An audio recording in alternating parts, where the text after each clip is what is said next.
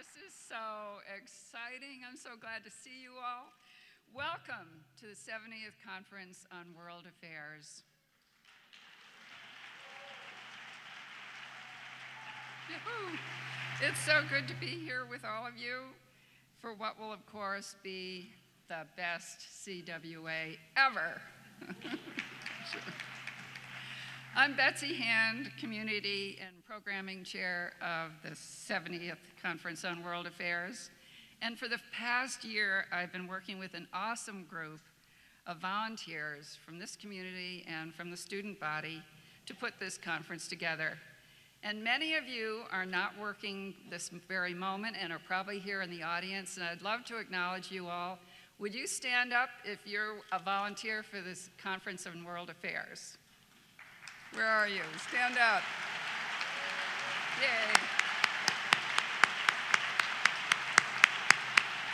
This is a big effort, and it takes a lot of people to make it happen, and I'm so grateful to you all. This kind of commitment makes CWA a unique gathering of thought leaders, artists, and performers in an amazing town-gown partnership that now celebrates this 70th anniversary. We've come a long way since 1948 when Howard Higman and a group of CU professors brought together a group of ambassadors and thought leaders at that time to support the United Nations effort. The university has grown into a world-class institution since then, with 4 campuses, Nobel laureates, MacArthur Fellows, and National Medal of Science winners.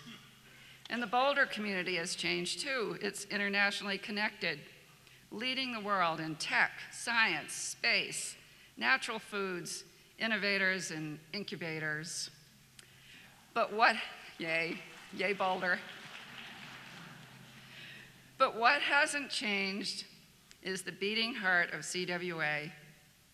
CWA events are free and open to the public and will remain free and open to the public.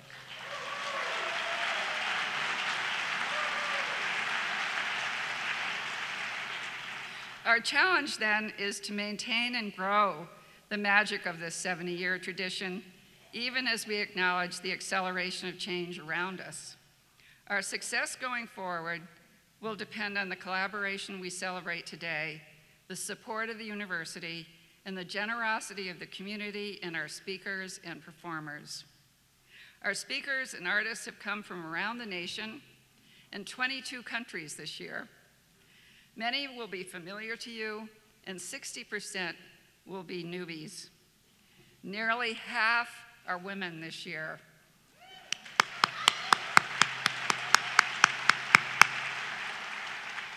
That's a first, and we're really, really proud of that. Our speakers exemplify the CWA commitment to exciting and civil conversation on issues that don't always lend themselves to easy dialogue and snappy one-liners. Our speakers have come to surprise us, entertain us, and most importantly, to challenge us to see things in new ways. Thank you, CWA participants. You're all here. Thank you. Thank you, Chancellor Phil DiStefano, for your support. He'll be here soon. Thank you, CU faculty, community housers, donors, and sponsors. And thank you, CU students and your fearless leaders, Tess Rose and Meredith Maney. Yay. And as always, a very special thanks to my partner for 2 years, our faculty director, John Griffin, and our office team who took the program and made it happen today and for the next 4 days. Alan Culpepper, Katie Grady, and Aaron Rain. Thank you.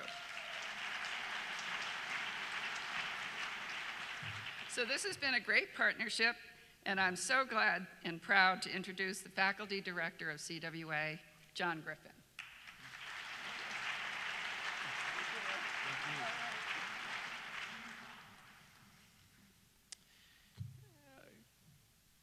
Good morning, everyone. Thanks for the very kind introduction, Betsy, and congratulations to Betsy and her tremendous program committee on a fantastic lineup this year. I also want to warmly welcome you to the 70th Conference on World Affairs. Many organizations created 70 years ago are no longer with us. Indeed, most of them forgotten. I want to reflect briefly on the resilience of the CWA and my conclusion that the key to this resilience has been the CWA's ability to adapt. The writer H.G. Wells said, "Adapt or perish, now as ever, is nature's inexorable imperative." Or as Stephen Hawking wrote, "Intelligence is the ability to adapt to change." If Hawking's right, the CWA has been pretty smart over the years. Over its 70 years, the CWA has demonstrated a real ability to adapt topically. As the world has become more complex, the CWA has morphed from a conference largely and exclusively about world affairs to a conference about everything conceivable. Organizationally, as CU has changed and as the community has changed, the CWA has gone from being a largely campus event to being a largely community event to now being a real, true partnership between the campus and the broader community. Financially, as legislative support for higher education has declined, the community has joined the campus in supporting the financial future of the CWA. And technologically, as the expectations of audience members have evolved, we've developed new technologies like the CWA app and other improvements to the conference. So, when the CWA turns 75 in 2023 and 100 in 2048, I'm not sure how it will have evolved or adapted. But one thing I am sure of is that the university and the community will make those decisions together. Before I introduce the Chancellor, one quick programming note. After Tony Siba has finished his remarks, we will have audience Q&A, and that will be entirely through the CWA app, okay? So you can ask questions through the app. If you are a student, please indicate you're a student in your question. If you are watching this from some other location, please indicate that as well.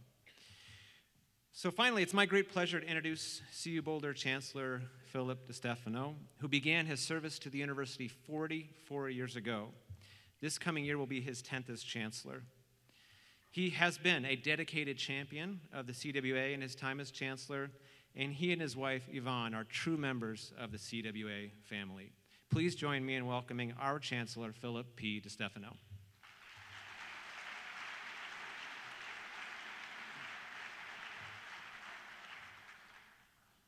Thank you, John, and welcome to a one-of-a-kind, week-long festival of ideas featuring thought leaders from around the world and every field of endeavor.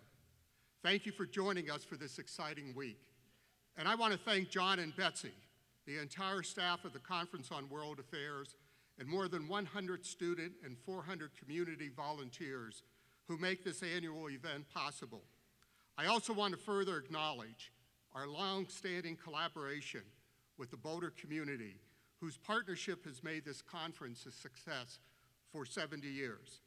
100 invited speakers take part in 200 panel discussions and performances over 5 days that attract an audience of 70,000 to the campus.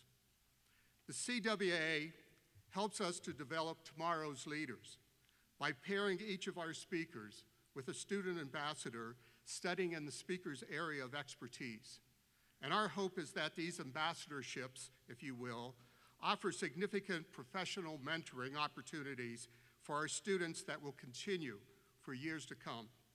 Since 1948, the Conference on World Affairs has been relevant to our times, the community, and our university. Our vision at CU Boulder is to be a leader in addressing the humanitarian, social, and technological challenges of the 21st century. And this conference certainly personifies that. Today, I have the honor of introducing our keynote speaker, Tony Siba. Mr. Siba is a world-renowned author, thought leader, speaker, educator, and a Silicon Valley entrepreneur. He is the author of the #1 Amazon best-selling book, Clean Disruption of Energy and Transportation: How Silicon Valley Will Make Oil, Nuclear, Natural Gas, Coal, Electric Utilities, and Conventional Cars obsolete by 2030. He also wrote Solar Trillions and Winners Take All. He is co-founder of Rethink X, a think tank that focuses on technology disruption and its implications for society. Tony is an instructor at Stanford University's Continuing Studies program, where he has taught entrepreneurship, disruption, and clean energy. He holds an MBA from Stanford University Graduate School of Business and a Bachelor of Science in Computer Science and Engineering from MIT. His keynote today is about clean disruption of energy and transportation, implications for cities and societies. Please join me in welcoming Tony Seba. Thank you. Thank you.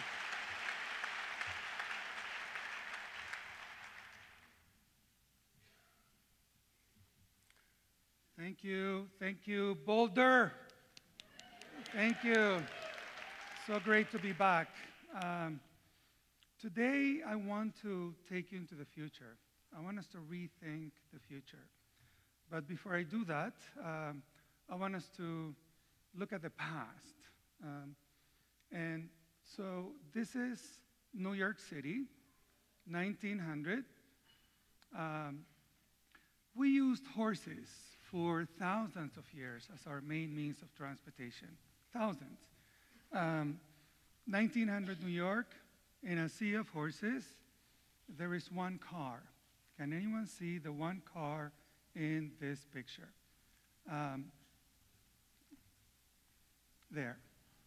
One little car, right? And if anyone had stood there, here, and said that this thing called the internal combustion engine automobile was going to disrupt horses as a means of transportation, they would have said, you're insane, right?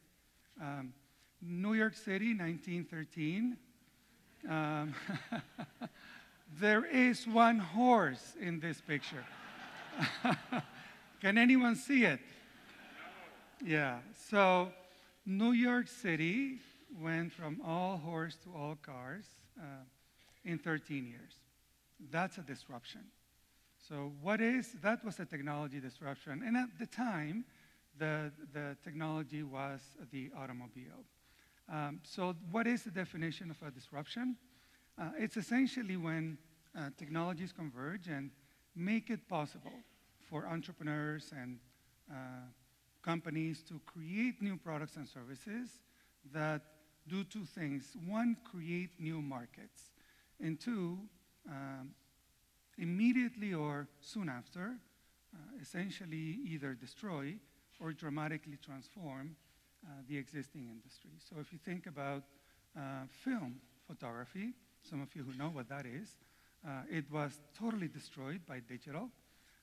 If you think about what Uber, for instance, and Didi and Lyft are doing ride-hailing, they haven't destroyed the taxi industry, but they have radically transformed that industry. And either one is a technology disruption. They were both possible because of convergence of technologies. And from 1900, I'll take you to 1985, when the then largest company, telecom company in the world, AT&T, they had this thing called the cell phone, 2 pounds and so on. And they hired consulting company McKinsey, and they asked them one question, just one question. What's going to be the market for cell phones in 15 years?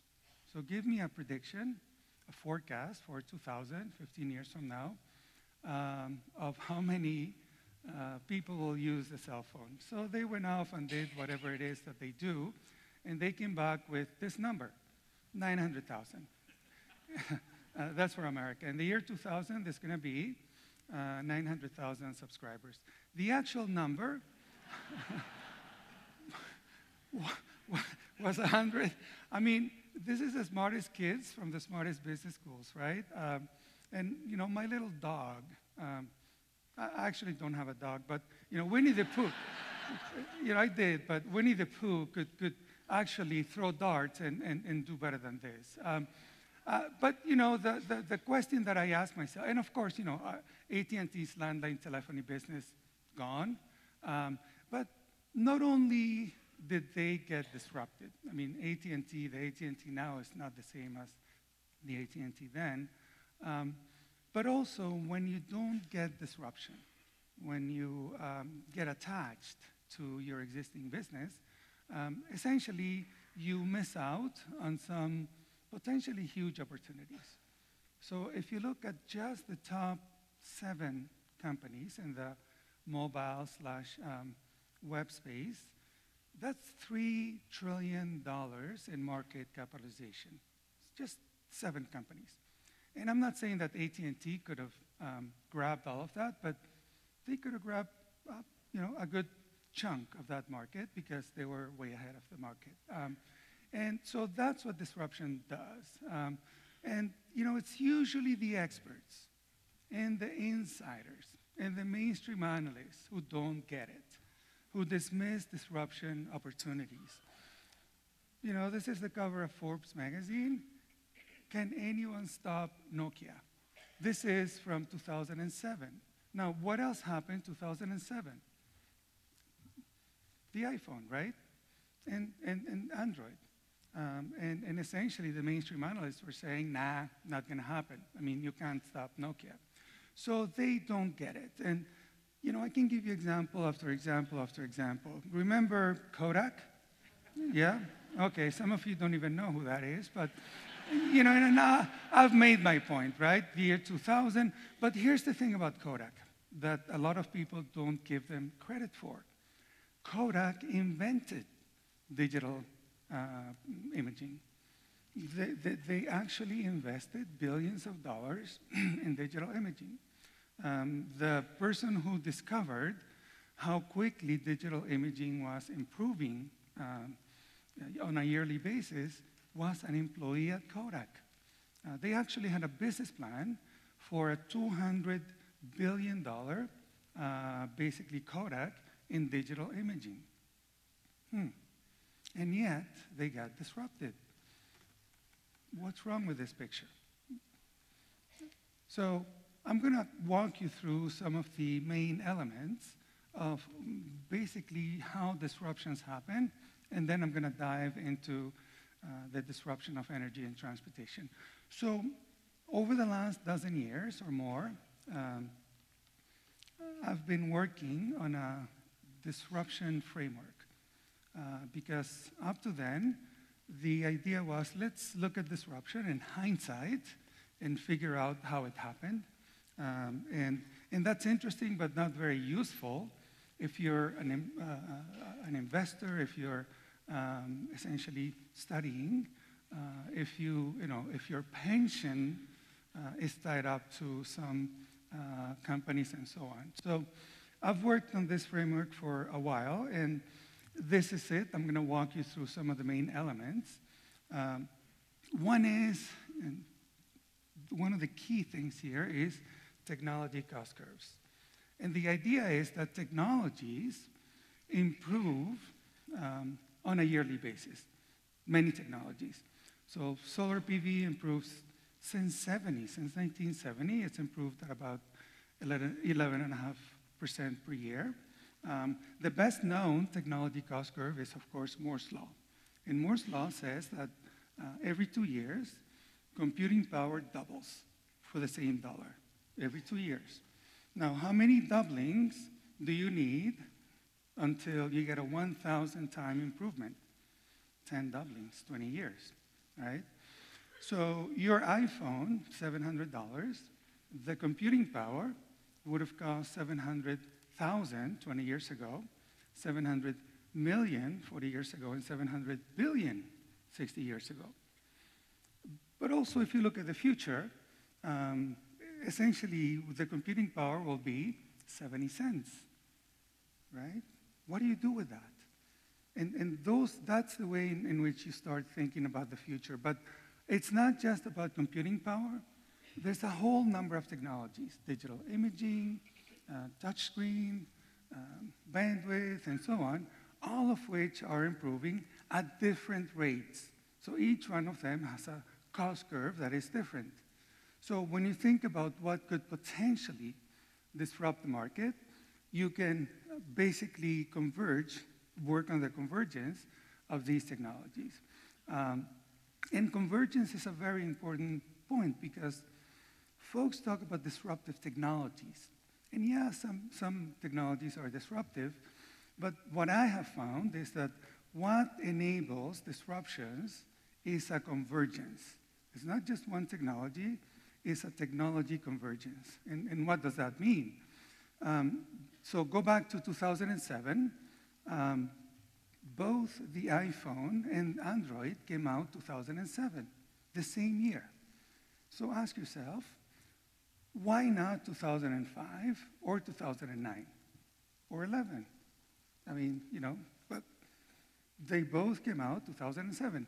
The reason is that all the technologies that were needed for building a smartphone basically converged 2007. I mean, to make a $700 smartphone possible happened 2007. So if you were paying attention, basically anyone could have built a smartphone. Nokia could have done it. Remember Nokia? BlackBerry could have done it.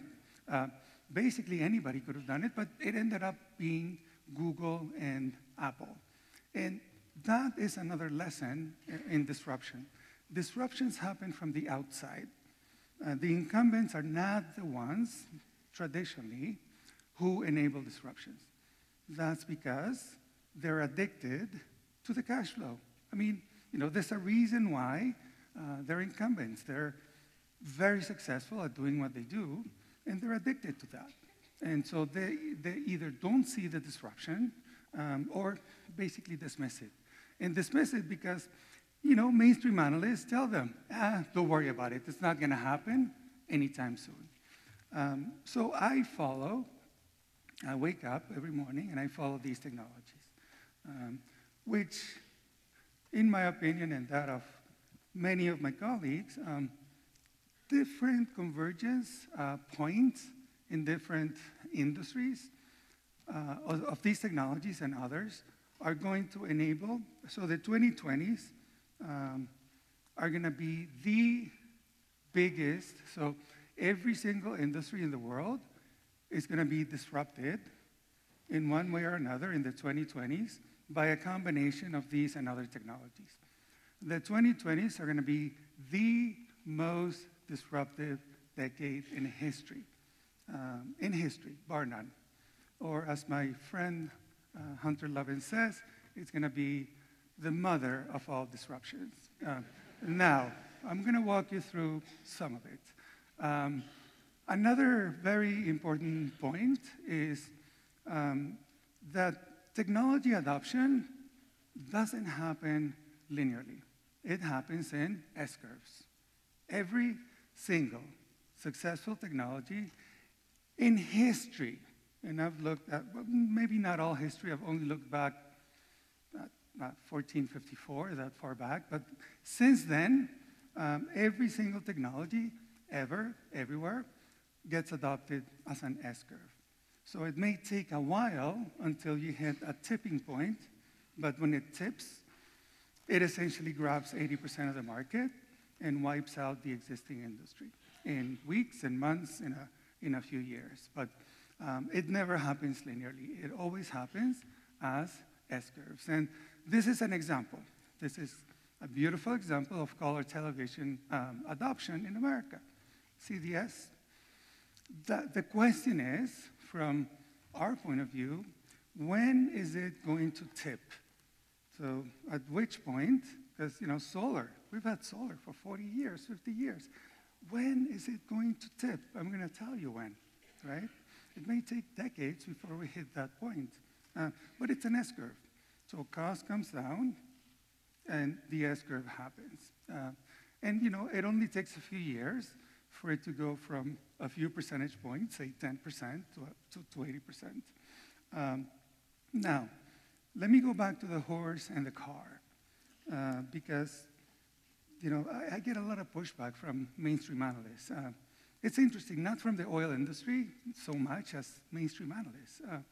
And so when we look at the adoption of the car in terms of passenger miles, not number of horses or vehicles, what we found was that it went from 11% to 80% in 10 years. 10 years. Now, this is what's interesting. So this is more than 100 years ago, right? When things didn't happen that quickly.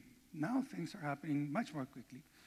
Now, that happened while we built a brand new industry, the car industry, a brand new industry, the oil industry, a brand new road system. It took 10 years. And we fought a war. And while all of that happened, it still took 10 years from the tipping point to 80%. So whoever tells you a disruption in transportation cannot happen in 10 years is not looking at the evidence. They're not looking at the data, right? I don't know what they're looking at. There's an echo chamber that basically they live in, but they're not looking at the data because all of these S-curves are getting steeper and steeper and steeper. They're happening faster. If you look at how quickly technologies are getting to that 80%, now they look like J-curves, just straight lines. It happens, it gets adopted or not, right? Or they die, and then, which is fine because entrepreneurs can move on to the next thing. So disruptions are happening much more quickly, a lot more quickly. And if it happened in 10 years, 100 years ago, why would it not happen today? So why does it happen in S-curves? Well, there is a whole number of things, but adoption is exponential, dynamic, and systemic. So there are feedback loops, and when your neighbor adopts, you're like, that's nice, maybe I'll buy it, and so on, right? So there are all kinds of feedback loops, negative and positive, that enable a quick transformation, a quick disruption. And yet, when you look at mainstream analysts, they still draw lines. I mean, look, this is the International Energy Agency, IEA. And every year they produce an annual report, and every year they say, this is how solar is going to grow over the next decade or two. And every year, as you see, is a line. Okay, so solar has been growing at 40% per year since 1990, right? So 1990, 40%, 40%. And so what does the IEA do? They go back and say, oh, it grew 40%, let's move up the line. Look, I mean, it's there, right? I mean, 2010, it grows 40%, okay, we'll move up the line. At which point do they get that this is an exponentially growing market, right? That is doubling pretty much every 2 years. They don't. Every year we get a line. Oh, it's going to be 10% by 2040 or whatever. And even policy innovation, which we see as this very, very slow thing. This is the S-curve, how quickly car taxes, gasoline taxes were adopted in America. So Oregon had the first gasoline tax, and then within less than 10 years, every state in the union had gasoline taxes. Boom. Even policy innovations can happen that quickly.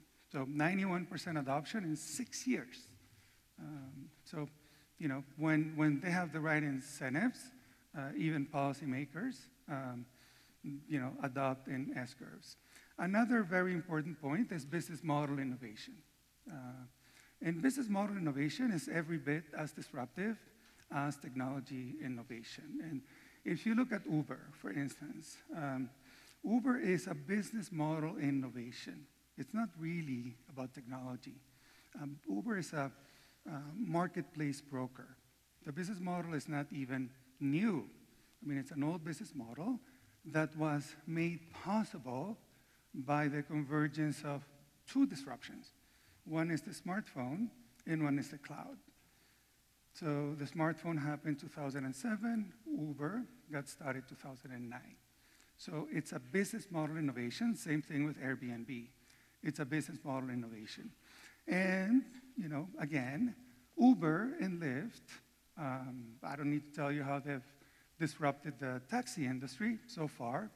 In San Francisco, 20% of vehicle miles traveled today are Uber and Lyft. 20%. I mean, these are companies that didn't even exist 2008. 20%. And so from a disruption point of view, what I think is, what would it take for ride-hailing, for that business model to go to 100%? Because if it's gone that quickly, then there's something there. And also public transportation is being disrupted. And you know, one of the pushbacks that I get is we love our cars, right? We love our cars, we're not gonna give up our cars. Well, guess what? Ride-hailing is not just disrupting taxis. Last year, almost 10% of Americans who traded in their cars did not buy a new one. 10%. And you know, they're using ride-hailing. 10% is not a small number. I mean, this is huge. So again, how do you grow that to 100%? So business model innovation is really disruptive. Now, I take that framework, and about 6 years ago, and I wrote a book called Clean Disruption of Energy and Transportation. So I'm going to walk you through the conclusions of that. And this is the executive summary. There are 4 technologies and 1 business model, all of which are disruptive. But together, when they converge and they enable one another, essentially they're going to wipe out, disrupt, all of energy and transportation as we know it, and it's going to be over by 2030. Not start, it's going to be over. And I'm going to show you how. So I'm going to start with batteries, energy storage. And batteries are interesting because, you know, lithium-ion batteries, from 95 to about 2010, they had a cost curve of 14%. So 14% improvement in cost for performance per kilowatt hour every year. And then over the following 4 years, it actually improved by 16% per year. So it accelerated. Why? Because 2 new industries came into that product, auto and energy. So when I wrote the book, the cost curve was 16%. So I said, okay, let's assume that 16% is going to continue over the next decade or 2, and let's map out a disruption. What can batteries disrupt at different cost curves? And what you hear from the experts is, oh, we need to get to this magic point. And when we reach that magic point, which is $100 per kilowatt hour, it's supposed to be like disruptive and it's the end of the internal combustion engine era and so on and so forth. That's not true. Because again, convergence happens at different points for different industries, for different markets. But by the way, lithium-ion, the build-out of lithium-ion manufacturing capacity has increased exponentially by more than 6 times in 3 years alone. So, of course, what does that do? Learning curve, that makes the cost come down. So in fact, over the last few years, the cost of lithium-ion batteries has come down by 20% per year. So when I wrote Clean Disruption and I said, oh, it's going to come down by 16%, the experts said, 16%? What are you smoking? Right? It's not going to happen. Well, they were right. It's 20%.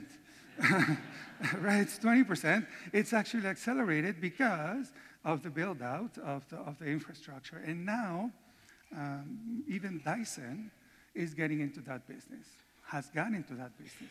Dyson. Now, Dyson is a, vacuum cleaner company, and they acquired a company from Detroit, solid-state batteries, and they have announced that they're going to build an electric car by 2020. 2020. Dyson. I mean, hello, isn't making cars difficult? I mean, don't you need to like do precision manufacturing and, you know, have 100-year history? Well, yeah, for an internal combustion engine automobile, but not for an EV. And I'll tell you in a second. But, you know, a vacuum cleaner company getting into electric vehicle, that is what I call a clean disruption. Sorry, I can't help it. But so even at today's cost of batteries, essentially what's called peakers, peaking power, mostly natural gas, is being disrupted. So now they're building huge batteries, Southern California, Australia, and so on, that because you can store electricity, you don't need these peaking powers. And generation peakers are about a third of generating assets in the United States. A third of generating assets that are used only a few hours every year. Less than 6% of the time. What a waste of your money, right? Of ratepayer money. But basically, we needed that because we didn't have cheap enough batteries. We do now. At these costs today, essentially, peakers are being disrupted. And even in the conventional energy industry, they say after 2020, we will never build another peaker. What they're not saying is that existing peakers are already stranded. Already stranded. Any peaker that you build today, gone, wiped out within a couple of years. So, you know, peaking power, gone, right? Today, because of batteries. And commercial. Businesses get to pay 40–50% of their electricity because of something called demand charges. It doesn't have to do with energy itself, but when and how they use it. If you have a battery within your business, according to basically the US government, 5 million US businesses, according to NREL, can save money if they had a battery today. 25% of American businesses, they may not know it, but they can save money on energy. This is not, by the way, energy efficiency. They're going to use the same energy, only they're going to use it whenever they want, not at the rates that so essentially they're going to store energy when power is low, and they're going to use it when power prices are high, 25% at today's prices. And business model innovation is also important.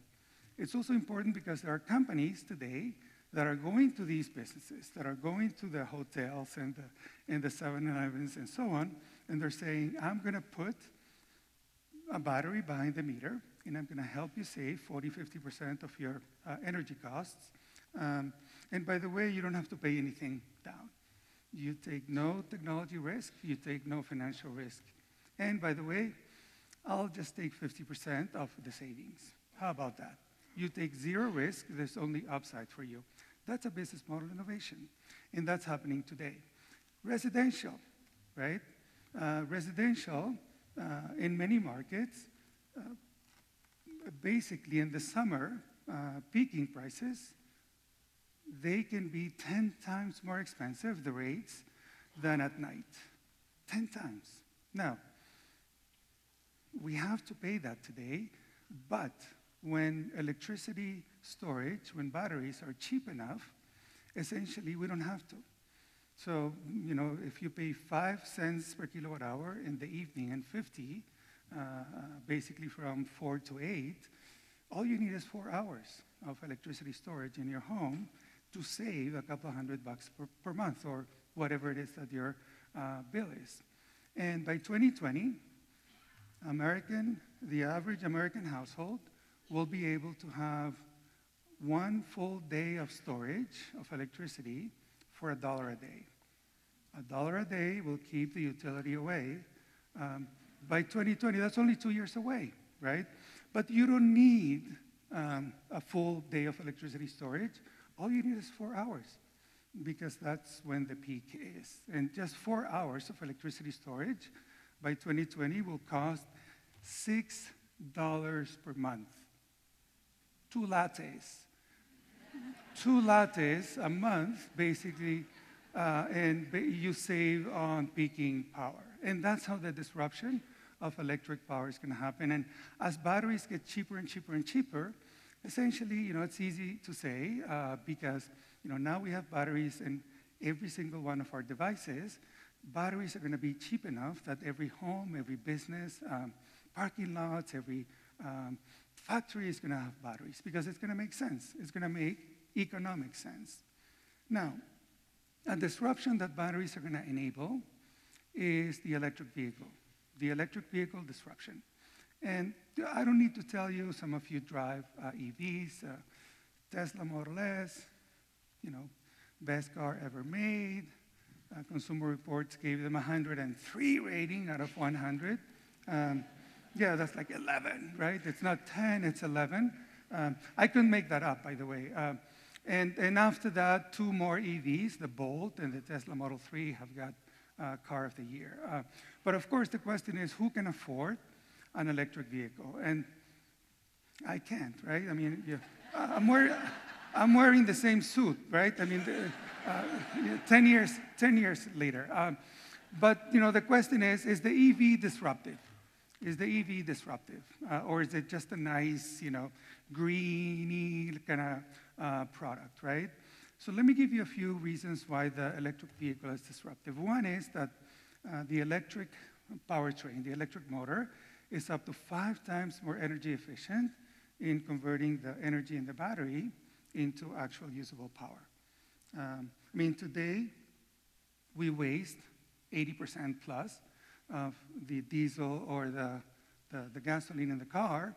We waste it because it's very inefficient. Now, that in and of itself is not what's disruptive. When you combine that with the fact that transporting and creating electrons, electricity, is much cheaper than transporting fuel, atoms, gasoline or diesel, you get that on a per mile basis, EVs are 10 times cheaper to fuel or charge. On a per mile basis, 10x. 10x is a sign of disruption. Maintenance, how much do we get to spend? This is your car. Basically, it has more than 2,000 moving parts. 2,000 moving parts. The EV has 20. Okay, the Model S has 18. 20. From 2,000 moving parts to 20. This is how a Dyson can make an electric vehicle. This is how a high school team can make an electric vehicle, 20 moving parts. And they don't even touch. Many of them don't even touch because magnetic and all that good stuff. The other thing about, partly because of this, EVs last forever. I mean, at least we know that they last at least 500,000 miles and maybe 1 million miles versus 140 for the internal combustion engine automobile. Now, we only drive 10,000 miles a year. So is having a 500,000 mile car really that disruptive? I mean, who drives the same car for 50 years? Unless you live in Cuba, right? Yeah. But if you're a fleet, though, if you're Uber, if you're FedEx and Lyft and DD and so on, you do drive 100,000 miles a year. Now it gets interesting if you're a fleet, because you can use one car, one EV in 5 years, or 2.5 internal combustion engine cars over 5 years. So suddenly, the equation shifts when you're talking about fleets, because At that point, then internal ICE vehicles are 2.5 times more expensive over 5 years, 500,000 miles. And I'm going to come back to that. And EVs are also more powerful, way more powerful than internal combustion engine. This is a university team in Switzerland that built an EV that beat the Porsche 918 Spyder that costs $1 million. So if anyone here has a Porsche, you know where to head because you know what the value of that car is going to be. But, a university team beat Porsche. Okay, how cool is that?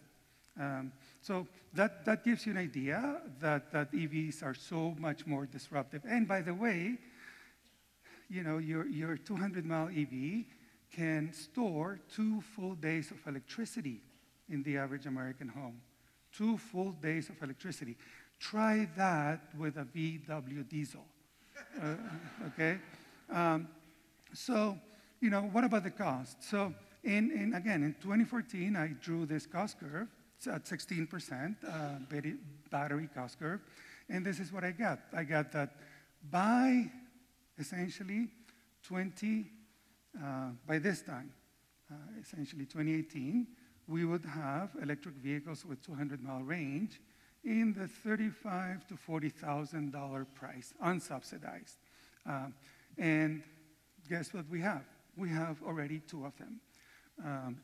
And of course, at the time, folks said, oh, you're insane, not going to happen, and so on. Well, it has happened. But what this curve also says is that by 2020, the average American new car is $33,000. By 2020, an EV with 200-mile range is going to be 10, 20% cheaper to buy than an ICE car, not nice car. And it's going to be 10 times cheaper to buy, 10 times cheaper to maintain, 10 times cheaper to fuel, and it's essentially going to last forever. What? Oh, and it's more powerful. So you'll be able to buy Porsche Performance for Buick prices. What do you think the market's going to do? What do you think the market's going to buy, right? And if you keep going down that cost curve, essentially what it means is this. By 2025, assuming that we keep the existing model of individual ownership, which is not going to happen, and I'm going to tell you why, but assuming that that's the case, by 2025, every new car will be electric by 2025 for purely economic reasons. By 2025, every tractor, every bus, every truck is going to be, new truck is going to be electric. That's what the cost curve says, for purely economic reasons. And there's even a $5,000 EV with a 100-mile range in China today. Today, you can buy the 100-mile range, $5,000. I don't need to tell you about Tesla Model S. 500,000 people have put up about $1,000 each to have the right to drive this car when it comes out. This is the latent demand for a car of that quality in the 35 to 40,000 mile range. But as disruptive as that is, did I say by 2025 every new vehicle will be electric? By 2025. There's an even bigger, there's another technology that is even more disruptive, and that's autonomous vehicles. And I'm going to show you a quick video of Waymo, formerly known as Google.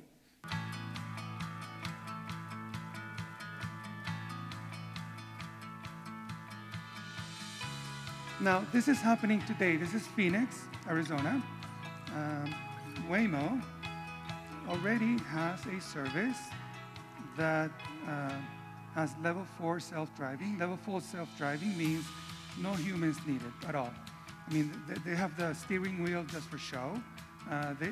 They actually don't need a steering wheel or a pedal. Level 4 means just computers, essentially. And they have the service in Phoenix today. And they essentially have announced that they're going to blanket Phoenix with these vehicles, autonomous and electric and on-demand, so basically competing with the Ubers of the world. By the end of this year, they have a 600 square mile geo-fence, which covers pretty much all of Phoenix, and which covers every city in America except 4, I think. And it's ready. I mean, it's there. It's not that we need to wait that long, but it's not about Waymo. Today we have 40, 50 companies that are investing billions and billions of dollars in autonomous technology, billions of dollars. Now, why are they investing? And this is not just startup companies. I mean, these are the incumbents that are getting into this space. I mean, GM has said, we're a transportation as a service company now. We're not a car company anymore. Why are they doing that? So I'll tell you why. Because, well, first of all, there's a lot of, the experts and so on saying that we need level 5 or we need, all kinds of things. All we need is one. It's like having a spouse, right? All you need is one. The history of computing says, an autonomous vehicle, an AV, is a computer on wheels. You don't need a human at all to drive.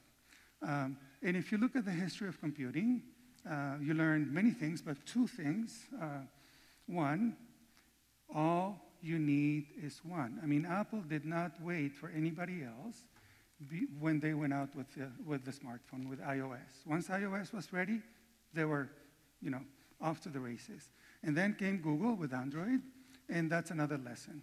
Basically, because of something called network effects, only 2 operating systems survive. Maybe a third, Linux, but no more than that. So all you need is one in order for this market to start taking off. And in the end, only 2 or 3 are going to survive. What about the cost? Aren't these things expensive? I'm going to show you the cost curve of 2 essential technologies for self-driving. And one is computing.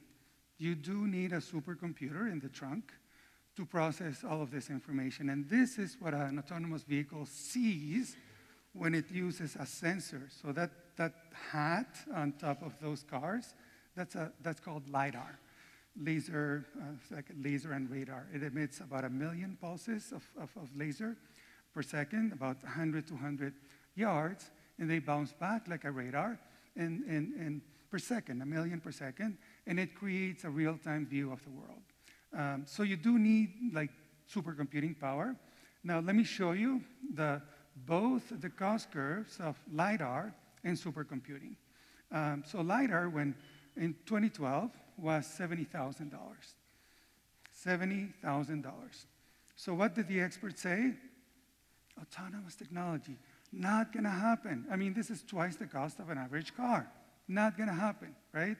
Not now, not in the next generation. Well, what did happen was that the cost of LiDAR went down exponentially. So the next gen was 10,000, and then a Silicon Valley company came out with, and actually they're producing it, a $1,000 LiDAR. 1,000. It's in the market already. That company's making a ton of money selling that, from 70,000 to 1,000. Not bad, right? That same company called Quanergy actually came out with a $250 LiDAR, about yay big, 250, from 70 grand to 250 in about 6 years. That is what technology cost curves do. So LiDAR, even if you put 4, because it's yay big, and I'm going to show you what it looks like. Oh, by the way, in their next generation, LiDAR is going to be $90. 90. You'll be able to plug it into your iPhone. Now, what you're going to do with it, I don't know, but it's going to be $90. What disruptions that's going to enable, we'll see, because there are entrepreneurs already working on that. Now, this is the Fisker autonomous electric vehicle that is announced to come out 2020, and it has 5 LiDARs. 5. Can you see them? Yeah, because essentially they're this big. They're part of the car. You don't see the hat that says, I'm an AV, I'm autonomous, hit me, right? Because, yeah. So essentially, What about computing? Because you do need a supercomputing power to make this happen. Now, in 2000, this was the world's most powerful supercomputer at Sandia National Labs. It was 1 teraflops of computing power for about $50 million. 1 teraflops, year 2000. Now, last year, the 8 teraflops computer that Jensen Huang is holding in his hand was $600. Should I say that again? Okay, that's a 600,000 plus improvement in pricing for the same performance, 600,000. And this is what you need for a level 4 car. And they announced their next generation, which is going to be 40 times more powerful. And according to them, that's what they need to run level 5. And level 5 means you can drive on, or it can drive in any circumstance: sleet, snow, rain, fog, Oslo, Boulder, San Francisco, it doesn't matter, Kenya, New Delhi. So here's another interesting thing about, so cost is not the issue. Cost is not going to be an issue for AVs. Now, the other thing to think about when we're rethinking the future is this. These are operating systems that they're building. And all of these parts are portable. Basically, you can take them down from a robot all the way to a truck and more. So, just like we have small smartphones and large smartphones and iPads and bigger iPads and so on and so forth, it's the same operating system and the same technology pretty much. So everything that moves basically on roads is going to be autonomous at some point, right? When? I'm going to tell you when. And of course, that enables product innovation. There's going to be a whole host of new products enabled by these technologies, like delivery. So you'll be able to, if you're a retailer, deliver products basically with autonomous little delivery vehicles, or postal service, or so on. And basically, this already exists. I mean, this is not in the future. This already exists. And there are things that could accelerate the disruption. Like what? Well, what's going to determine the winner is probably going to be computer simulation. Because, Waymo has done, something like 10 million miles in 9 years of actual road miles. But they do 10 million miles in the computer, in computer simulation. And in simulation, 10 million miles per day, right? That's billions of miles that they can do every year.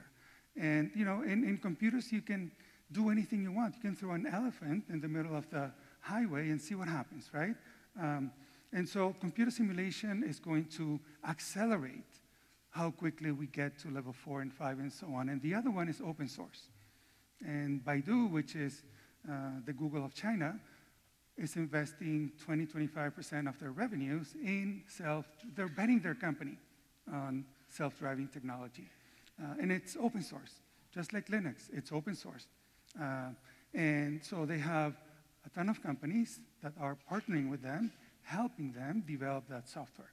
So that accelerates it. And so the question is, are consumers ready for autonomous vehicles? So my old company, Cisco, did a study around the world. And some countries, consumers are saying, bring it on right now. Bring it on, right? 86%, 90%. So, if we're afraid for whatever reason, China's not, India's not, Brazil is not, they're actually saying, bring it on right now. Why? This is my best estimate as to why they don't want to drive, right? Okay, so this is cool. We're going to have cars that we don't drive. Where's the disruption? Which is going to be a big bang disruption. And I did a follow-on study, so I created a new think tank called Rethinking, and we ran the data again and did another analysis, and this is what we came up with, that it's going to happen a little bit faster than what I thought initially, in 2030 and so on. But let me tell you this. Your car is your second largest capital expenditure, middle class, after our house. And yet, we only use it 4% of the time. 4%. We park it 96% of the time. that is such a waste of money and space and everything, right? So what is the disruption of transportation? So the EV curve that I showed you, it's not quite going to happen that way. Transportation as a service is the convergence of three things. Ride-hailing, this is model innovation, electric vehicles, and autonomous technology. So that's, remember 2007, the convergence of, that made the smartphone possible? We expect, essentially, that convergence, on-demand, autonomous, and electric, to happen around 2021. Now, I showed you that Waymo is making it happen this year, but let's assume 2021. And take into account that fleets, the Ubers of the world and so on, drive about 100,000 miles per year, as opposed to individuals who drive 10,000 miles. So when you put that together, essentially what you get is this, that on a 5-year, 500,000 mile basis, the cost of on-demand, autonomous, electric is going to be 2.5 times cheaper than on-demand, autonomous, and combustion. So fleets like Uber and Didi and Lyft have to go electric for purely economic reasons, not because of green reasons, but because of green reasons. And when you see what's going on out there, basically, it's already happening. So Waymo has ordered 20,000 Jaguar I-Pace electric that they're going to deploy over the next couple of years. 20,000 order, $2 billion order. I mean, they started, they have about 600 combustion automobiles, and now they're ordering 20,000. So they're already making the transition to electric because of purely economic reasons. Didi, which is the largest ride-hailing company in the world, way bigger than Uber, said that by 2020, they're going to have 1 million electric vehicles.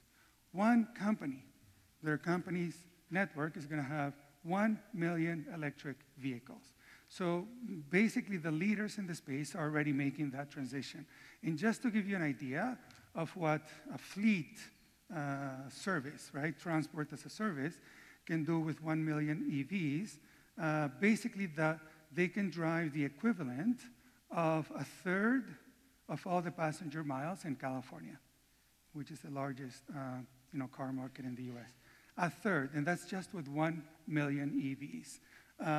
So transportation as a service is what? On-demand, autonomous, and electric, owned by fleets, not individuals, fleets. Now, why fleets? Don't we love our cars? Well, yeah, but not that much. 2021, assuming 2021 is when regulators, when level 4 technology is ready and accepted by the regulators, that day, the cost per mile of on-demand TaaS of AEVs is going to be 1/10 of the cost per mile of car ownership, whether it's EV or ICE. 1/10. 10x cost difference for similar products or services has always caused a disruption. Always. Every single time in history, 10x has caused a disruption. Every single time, right? If anyone here finds an example that contradicts me, please let me know. But I've never found one. And so 10x is going to cause a disruption. What happens in 2021 when someone goes to buy a car? This is the decision that they need to make. Do I want to spend $50,000 over the next 5 years in owning a car? I was going to say a brick. Or do I want to spend $100 a month as a service, right? I mean, do I want to buy a subscription just like a Netflix or software or whatever, music? Essentially people are going to stop buying cars where TaaS is available. 50% of American families have less than $1,000 of savings in the bank. 50% of American families have less than $1,000 in the bank. what do you think they're going to decide? Do you think they're going to add $50,000 debt? Doesn't, right? I mean, and there are so many people who don't have access to car. So essentially, people are going to stop buying cars. And it's going to be a very quick disruption. And I'll tell you how quickly it's going to happen. By 2030, when we model this, 95% of all passenger miles in America are going to be TaaS, on-demand, autonomous, and electric. 95% of all miles. Now, this doesn't mean 95% of car ownership. We still see 60-40. We still see 40% of cars being owned by individuals, but they drive 10,000 miles a year. So the 60% fleet cars are going to drive 100,000 miles a year, and they're going to contribute 95% of the miles. 95%. By 2030, this is going to be a 10-year disruption. Now, what are the implications? The size of the fleet, so new cars are going to, basically sales of new cars are going to crash immediately. Because the size of the fleet, individuals are going to stop buying cars. The size of the fleet that we're going to have of the whole fleet in America, which is now about 250 million cars, is going to shrink by about 80%. So new vehicle sales are going to basically collapse immediately. And new vehicle sales are going to be, of course, autonomous and electric. Otherwise, you're out of business. But even if you are in business, the size of the market is going to shrink by about 70%. Implications for the oil industry.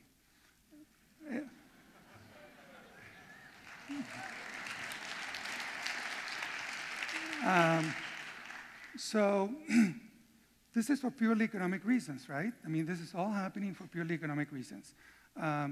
Essentially, we see 2020 is going to be peak demand for oil, assuming that AEVs are approved 2021. So the year before is going to be the peak demand at about 100 million barrels per day. And it's going to go down, volume of oil, to about 70 million barrels by 2030, because everything new is going to be electric. But prices are going to collapse immediately. So even though volume is going to go down, kind of smoothly, prices are going to collapse immediately. Why? Because as we learned from 2014, all you need is a 2 million barrel oversupply in the market for prices to crash. And at 70 million, the equilibrium price is going to be $25. Equilibrium. Now, there's going to be this equilibrium for a while. I mean, I know an oil CEO who told me, I'm getting ready for $15 a barrel. Why? I mean, it was 11 in 99. Why not 15? So price is going to collapse, let's say, to 25. What does that mean? And it's going to collapse immediately. That's going to be 2021 or 2. It's not going to be 2030. What does that mean? Well, it means that any oil that can't compete at 25 is going to be stranded. Any oil. Sands, gone. Shale, gone.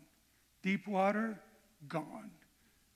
If you can't compete at 25, essentially you're gone forever, because oil prices are going to keep crashing because there's going to be a lot of oversupply for a long time. Gone.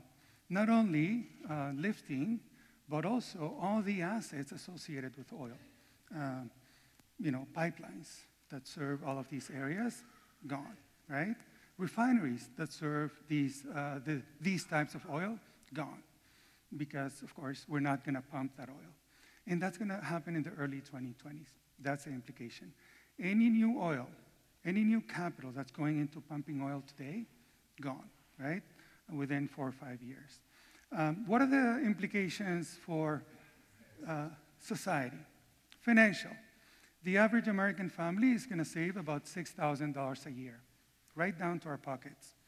$6,000 a year by choosing essentially this autonomous electric vehicle that can take us and our kids and our parents to work and basically drop us off and then go pick up somebody else and so on and so forth. And that's $1 trillion in additional GDP. Additional to that is that the time that we waste driving, if we do anything else, we study, we teach, we consult, we sleep, that time is going to essentially add another $1 trillion productivity to the US economy, $2 trillion in basically addition to the GDP. Social, for the first time in history, ever, there's going to be cheap, convenient transportation available to all.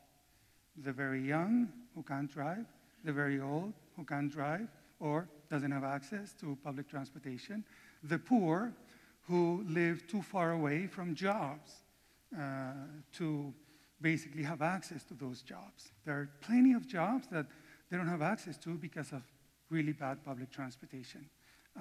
So for the first time in history, everyone is going to have access to cheap, convenient transportation. More environmental, essentially we're going to see 90% decrease in CO2 emissions from road transportation by 2030. And this is going to happen for purely economic reasons. This is not going to happen, I mean, the old narrative that, oh, we need carbon taxes, we need this, we need the government to help. No. This is going to happen because consumers, us, are going to make the rational choice to spend 10 times less for transportation than we pay now. So that's a major implication for the disruption of transportation. Geopolitical. So, you know, essentially we're going to be free energy, free of oil, you know, both domestic and imports for the first time, and since I remember, free of imported oil. Now, oil is not going to go away. I mean, you know, there's still plastics and stuff that are made with oil, but we're not going to need it for transportation. Now, what does that mean from a geopolitical point of view? Does that mean that we're going to withdraw from the world? Does that mean that there are going to be isolationist tendencies in America that are actually going to say, you know what, we don't need to patrol the world for oil or invade anybody or whatever? So the world is going to change dramatically because we're not going to need to import oil. And not just us, but China and India and so on. Essentially, oil is not going to be needed for transportation. Parking, 80% of parking, gone. Gone, yeah? Because we're going to have 80% fewer cars that drive better than humans, meaning, you know, they don't need as much space in highways or roads and so on to drive. So essentially parking, especially in the cities, in the downtowns, empty. And I did the numbers for Los Angeles. And in Los Angeles, with the empty parking, you will be able to fit in 3 cities the size of San Francisco with parking and all in the empty space left by vacant parking in Los Angeles. So we have to make these choices today. What do we do with all of this empty space, which in some cities is about 1/3 of the size, the landmass of the cities is parking? What are we going to do? Affordable housing, more business, green parks? Yes, yes, and yes, because there's going to be a lot of new, basically, space that's going to open up. But we have to make those decisions today. And of course, you know, the whole urban landscape is going to be redesigned. Roads, highways, everything is going to be redesigned because of the disruption of transportation, because 1/3 of essentially cities is going to open up. So we'll be able to decide, to ask this question and answer it. Who do we want to be? What city do we want to be, essentially, in about 10 years? But we have to start making those decisions today. And last but not least, I'm going to run through how do we power all of this. And this is Copenhagen. Has anyone, who's from Copenhagen, Denmark? Yes. How sunny is it in Copenhagen? I love Copenhagen. Yeah, not so much, right? Yeah. So So this is a school in Copenhagen that essentially generates 100% of its energy with solar power. Copenhagen is at the same latitude as Juneau, Alaska. So the excuse, oh, we're not sunny enough or whatever, doesn't really work. If Copenhagen can generate 50%, it can happen. And so again, solar is a technology. It's come down in cost by 11.5% per year since 1970. And the market has grown by 40% per year, basically doubling every 2 years since at least 1990, right? So how many more doublings? Now it's at about 2% of generation. How many more doublings until, if it keeps growing at this rate, solar is 100% of all generation? Now we can do anything in a spreadsheet. Let's do it. 2%, 1 doubling, 4, 2 doublings, 8, 16, 32, 64, 128. We need 6 more doublings, 12 years, for solar to be 100% of all energy. Now, is that possible, right? Can it continue growing at that rate? If you look at every other source of energy, conventional energy, coal, oil, nukes, and so on, they've all gone up by 6 to 16 times since 1970. At the same time that solar has come down by 300 times. So, essentially, solar right now is cheaper than what we buy from the electric utility in 80% of the world. Not bad for an industry in crisis, right? 80% of the world, we can put up rooftop solar. 69% of corporations are looking at solar right now. And they're looking at solar for purely economic reasons. Not because they're green, but because, again, of this green. And some companies are choosing to get off the grid because of this, because they can generate at a much cheaper rate than what the utility offers, right? Now, because of this, the 40% may actually accelerate. The question is there an S-curve? And what is the tipping point? So essentially, I created a new term. I call it God parity. It's not religious. It's generation on demand, which says this. At some point in the next few years, and this has already happened in a few markets, the cost of rooftop solar plus batteries is going to be cheaper than the cost of transmission. So even if the utilities generate at 0, when you add the cost of transmission, it's still going to be more expensive than self-generation and storage. That's called God parity. At that point, it becomes in every company, every individual's best selfish economic interest to put up solar and batteries in their house, in their factory, and so on and so forth. And that is the tipping point. The tipping point is God parity. Now, when is that going to happen? It's already happening in many countries. It's already happened in Australia. Australia, solar is 7 cents, transmission is 12 cents. Australia, residential solar, 25% of the market. So it's happening already in many countries, and it's essentially by 2021, we'll see this basically in every large market around the world. And utility scale, we are going to need still large, generation sources, wind or solar or whatever, to power data centers and to power aluminum smelters and so on. Solar is already at 1.8 cents. Solar unsubsidized is already the cheapest form of energy, period. Today, 2018, not 2030, 2018. Today, there is no excuse to build a new coal plant. None, right? None. Not financial, right? No excuse to build a new gas plant. No excuse to build a new nuke. None. The solar is already the cheapest form of energy. But what about dispatchable? What about in the evening and so on? Solar plus storage is already at 4.5 cents. Again, cheaper than almost anything else, right? And all of these costs are coming down. Now, since we're in Colorado, I wanted to show the last RFP from Excel for essentially clean energy. This is what came back.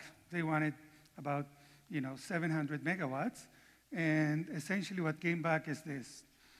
Wind plus solar plus storage, so essentially 24/7 clean energy, 3 cents per kilowatt hour. 3 cents per kilowatt hour. This is the median that came back. They haven't given us details, but I know at least one company who told me that they offered 2 cents. 2 cents for solar plus wind plus storage. 2 cents. This is not just cheaper than any other source of energy. This is cheaper than the cost to operate any other source of energy. This is cheaper than the marginal cost of coal, gas, nukes, anything already. This is 2018. So from now on, any investment in conventional energy is essentially stranded. Gone. Gone. And you don't want to be stuck with that debt. So let me take you back to the future. We are today essentially driving typewriters on wheels, dirty ones, right? And if you don't know what a typewriter is, I've made my point, right? That's what we're driving. And this disruption is going to happen really, really quickly. I mean, by 2030, it's over. And we're on the cusp of that disruption to happen. On the cusp of the deepest, fastest, most consequential because everything is going to change. Everything depends on energy and transportation, water, food, cities, the built environment, everything depends on it. We're on the cusp of that happening. The tipping point is 2020, 2021, and it's going to be over by 2030. And the last point I'm going to make is this. This is not an energy transition that's going to be, pushed by governments and so on and so forth. This is a technology disruption. It's going to happen for purely economic reason, and it's going to happen despite governments, not because of governments. Thank you.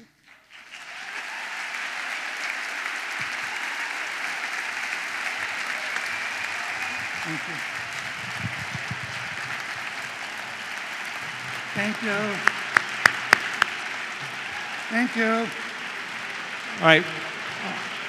Thank you. Audience members, if you could hold your seats for a moment to allow the speakers to depart first. There's some 1 p.m. panels that are beginning, so the speakers need to move on.